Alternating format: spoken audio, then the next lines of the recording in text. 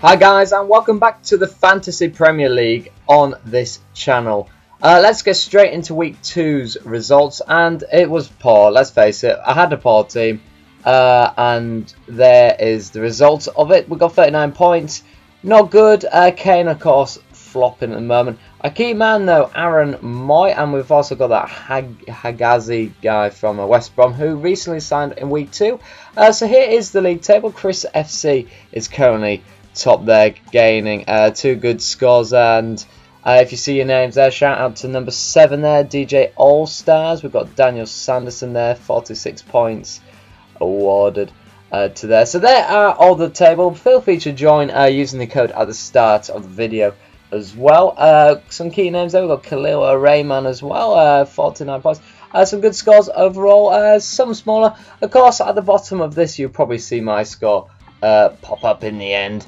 And we're not doing good. We're in 72nd or something, 79th. Fucking hell.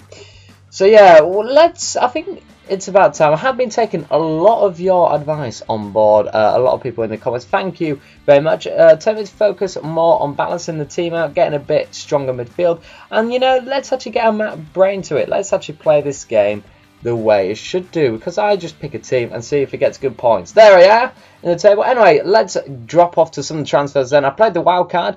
As you can see, we've kind of cashed down on goalkeepers. We've got Jonas Lossell in for Eaton, and then Butland comes in for Gomez. Then we've got Alonso, he's star. We've got a lot of money from selling Harry Kane, that's the big one. Wayne Rooney I brought in because he's obviously doing good so far. We've got Christopher Schindler to kind of make up the money, and Maguire, who is the Leicester player. Pogba though, Rooney and Alonso expect to start probably Lossell or Butland. So here is the team going into this week. As you can see, we're now focusing more on the midfield. So we've made Lukaku and Rooney up front due to fixtures. Moy, Ali, Kante.